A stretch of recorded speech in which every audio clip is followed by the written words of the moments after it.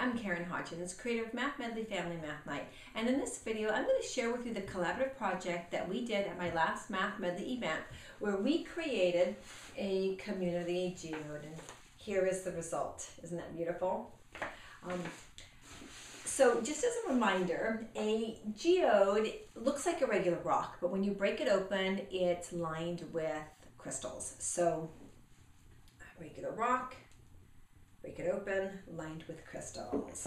Regular rocks, break it open, lined with crystals. Now obviously these crystals are colored, and they get their color from the heat and the minerals that are present when they're forming. Now I got the idea to do this project when I learned that the school where I was doing the event has a science docent program that's run by the parents. And I thought it would be really cool to tie in their science docent program with the Family Math Night event. So one of their units was on rocks and minerals, and I thought that doing something with crystals would be super fun. So that's how I got the idea of the geodes. Now I'm going to talk about how I did the project, and then we're going to get into some wonderful geometry vocabulary. But first I want to talk about a little bit about crystals. So crystals are minerals, and these particular minerals have their atoms organized in a very orderly and distinctive way. In fact, the shape of the crystal mirrors the internal organization of the atoms. So you can see here that is a beautiful hexagon, and that mirrors how the atoms are organized. So crystals fall into three groups, okay? Or they're grouped into three classes: the crystal families, crystal systems, and the lattice systems. And they're all very closely intertwined. The differences have to do with their symmetries and the way that the atoms are arranged. So what I've got listed here are the crystal families. So the cubic is also called isometric, tetragonal, hexagonal. I'm going to talk about trigonal in just a second. Orthorhombic, monoclinic, and triclinic. And you can see here that I have samples of each one of those. Okay, now those are the 6 crystal families. The crystal systems breaks this one here into hexagonal and trigonal. And I wanted to include for this project the crystal systems because this trigonal here, an example of that is this one that I showed you earlier. This happens to be quartz. Okay, and it falls right here under the trigonal crystal system.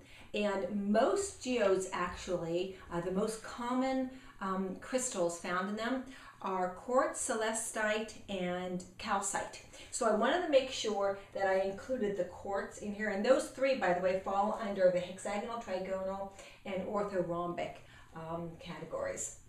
And I really wanted to make sure that we had trigonal represented in there. Now these other crystals can also be found obviously in geodes. They're just not as common, but I didn't want to limit myself to just those 3. And you can see how beautiful it is having samples of all of them in there. Okay, so what I did at the event is I had my long tables set up, my cafeteria's table set up, and at one end I decided to provide a variety of crystals for students and their parents to look at. So I happen to like rocks, and I have a very small rock collection, so I brought it out.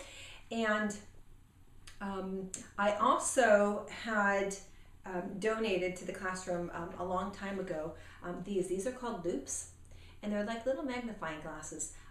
But what's really cool about them is you can see how they're kind of flared out at the bottom there. I've got my glasses on, so I'm not going to do this. But you can actually put this on your eye and kind of scrunch your eye up a little bit like this so that it can hold the loop so that you can have both hands free.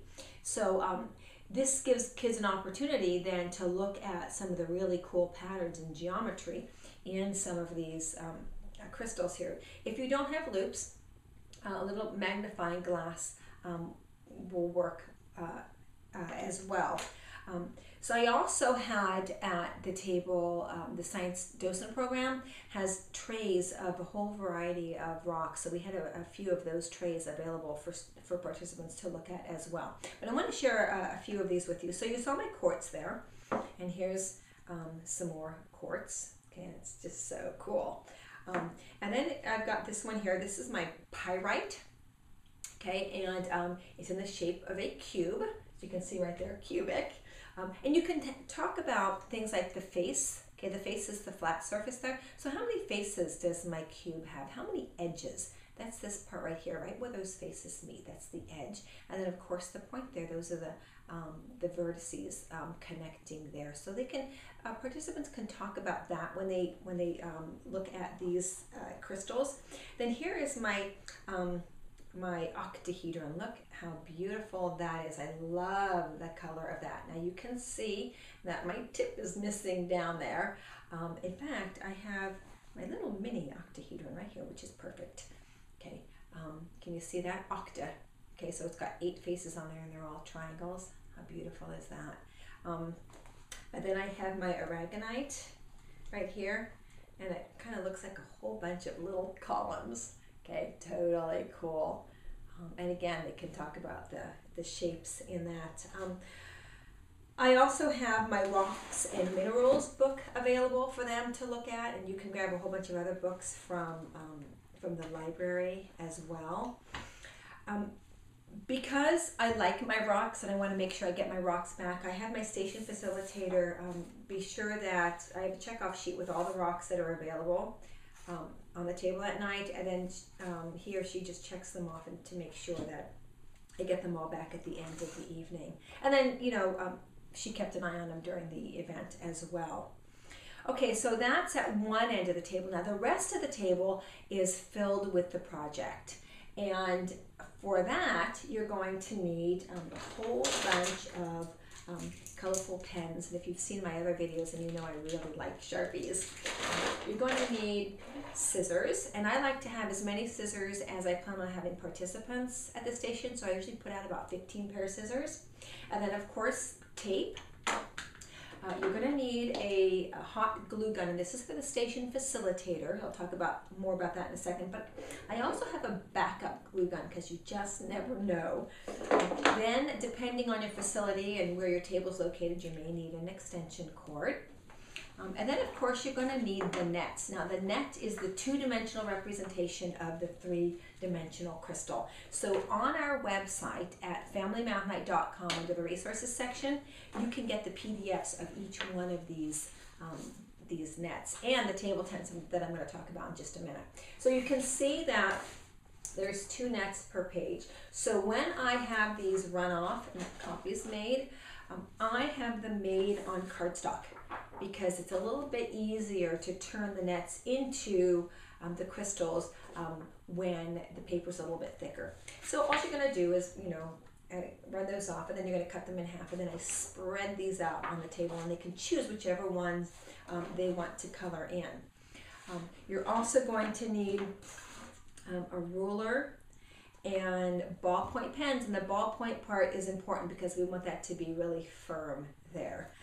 And where this comes in is after they have colored in their crystal, and obviously that one's not colored in, but after they've colored in their crystal, then they're going to take the ruler and they're going to go over all of those black lines that they see there. So they're scoring it, because that's going to make it easier for them to fold into their crystal and then tape that. Okay, super easy. Okay. So also at the table, I have 2 different kinds of table tents, and I have several of these. I think I may have had 6 or 7 of these spread out on the table.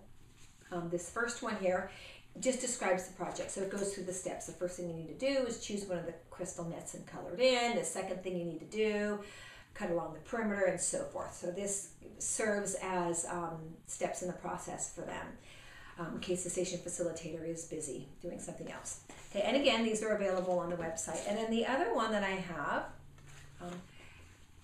talks about the shapes that they're going to see. So here's the geometry, here's the math that they're going to be talking about, because on those nets at the very top, the first thing it says is, before coloring your crystal, discuss the shapes you see in the net. And that's this. So obviously, this is the cubic. This is going to turn into a cube, but you can talk about that. You can say, well, gee, this is a square. You know, it has 2 sets of parallel sides. It has 4 right angles.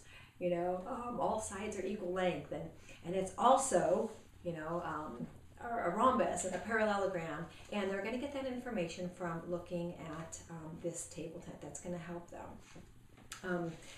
You can also, on here, these tabs, although they're not going to be a part of the crystal when it's done, but you know, right there looks, that's a trapezoid, and they can talk about that as well. Where does that fit into in terms of categories and so forth? Because some of these geometric shapes, they overlap. You know, a square is also a rectangle, is a parallelogram. It's also a rhombus, and so we need to get kids to see it that way as well. So that's a good opportunity for that.